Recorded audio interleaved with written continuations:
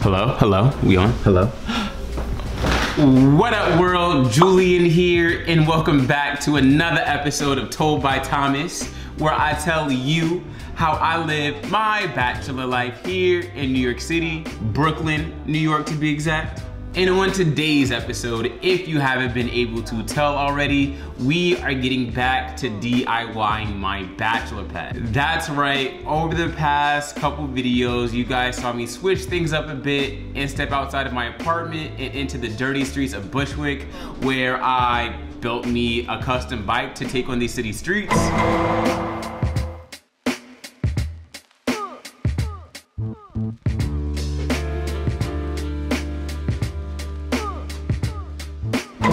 And of course, me being the guy that I am, I wound up breaking my hand soon after.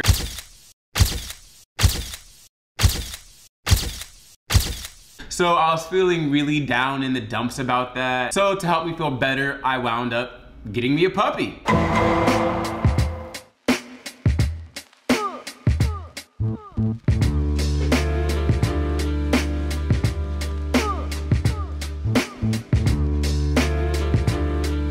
Over the past 3 weeks, Skunk has grown into a healthy, happy pitbull puppy. As you can see, she got thick on him. I'm talking thick with 2 C's. I mean, you know I like my girls BBW, but damn man, slow down. All jokes aside, Skunk is growing really, really fast, and my bachelor pad is just that. A bachelor pad, as in the singular, is not meant to hold a bachelor plus a soon-to-be 70-pound pit bull. So over the next several videos, you guys are going to see me switch up the space a bit to make it more accommodating, not just for me, but for my soon-to-be grown-ass dog. So on today's episode, we are going to kick things off by installing a sliding barn door. So let's get to it. Alright, so to kick things off, we need to clear everything out of what will soon to be my new cozy corner. And by everything, I mean everything. After I cleaned up the space, I gathered all the supplies that I would need to sponge paint a really dope accent wall before installing the sliding barn door. This is going to add some much needed depth to the space by drawing the eye up, and will really help the door stand out as an architectural feature in the space. And of course, I use protection. If you think you're being too careful, trust me, you're not. Wrap it up tight, kids. Don't be bringing no babies to my channel. After some good sweet foreplay, it was time for the main event. For this accent wall, I wanted the colors to complement the gradient staircase you all saw me paint a while back. So I started by painting the entire wall in a light gray for the base that worked well with both the lighter and darker shades of green in the staircase. Once the wall was dry to the touch, it was time to get my hands big dirty by dipping the sponge in our first color. When it comes to sponge painting, you can get very creative with the color combos. I opted to stick with the feature colors in the staircase, not because it made for a really cool effect, but because I'm cheap as fuck and I had mad leftover paint from that staircase DIY that I didn't want to throw out. Who are you to judge me? But for those that are brave enough to do this at home, definitely get creative, study your color wheel, and feel free to experiment. It's just paint. If you mess up, you can start over again. Kinda like life. I like that cereal. With that said, whatever color combo you do choose, I recommend to start sponging with the darker colors first. And if you can, try to apply using the same surface area and pressure with the sponge, just to keep the pattern somewhat consistent and not too messy, child. Alright you guys, we are done with part 1, and that was the accent wall. I am not mad at the way it turned out. I thought it looked, you know, pretty good.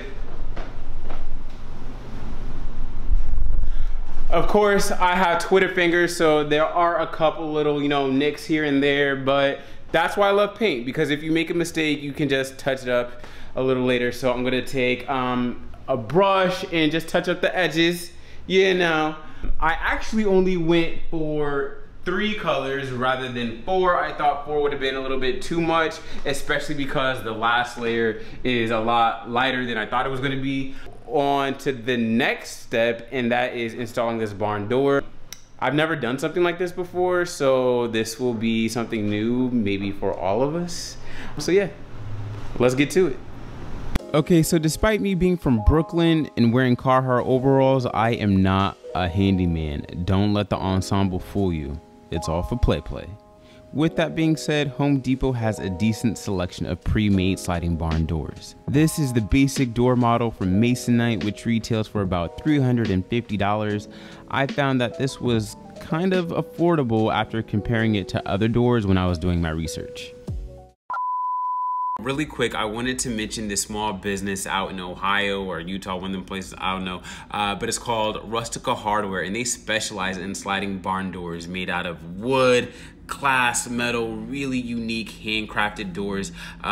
They're a little pricey. The door that I wanted was $1,000, and I'm a single dad trying to raise a puppy in the big city, so that wasn't in my budget for this video. But if you're trying to do a similar project and you have a little bit of dollars to work with, I highly recommend you check them out. I am going to include a link to their website in the description below.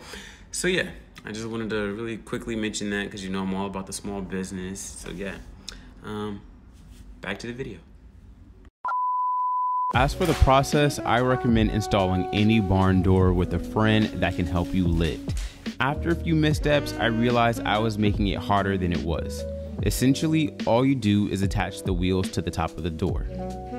You then attach a wood board above the doorway, making sure it's level and taking into account exact measurements to ensure the door would slide over the doorway when installed. After which, you attach a metal track on top of that wood board, which the door would use to slide back and forth. Once the board and track is securely fastened to the wall, you simply hang the door, ensuring the wheels are properly aligned with the metal track. All the materials you need are included in the Masonite kit. There are a few safety mechanisms included in this sliding barn door kit, so I was sure to test its function and secureness again and again. I don't have renter's insurance, so if the door falls on anyone, that's my ass. I hate leaving projects unfinished, so before I called it a night, I gave my new door a fresh coat of white paint to make it so fresh and so clean. You feel me? 1 week later. She went to the dog park with who? She played ball with who? You lying. You lying, girl. Why you always lying? Oh. What up, world? Welcome back. As you can see, it's been about a week since I installed that sliding barn door. Let me tell you, it was not easy. Have you guys ever done a project where you were so pumped to start and then you actually do it and you realize how hard it is, so you need a break to fall back in love? Well, that was that, and I have fallen back in love with it. So to end this video, I'm gonna give you one final look of the end result and then show you what I did with my desk. So let's get to it.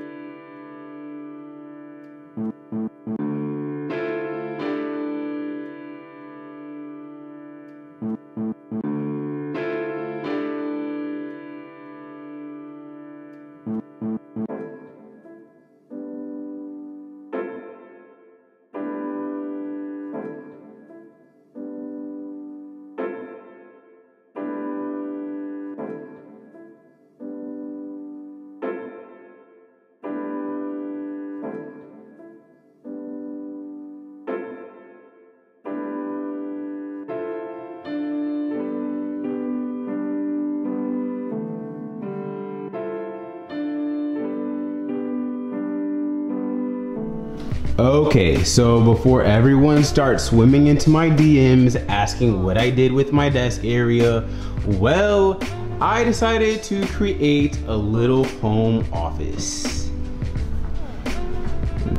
That's right, if you guys remember all the way back to my very first YouTube video, I mentioned how I wanted to turn this upstairs loft area into like my zen zone where I could come up and stretch out and meditate. This room serves multiple purposes. I want it to be a crash pad for when my friends get too drunk and they need to spend the night.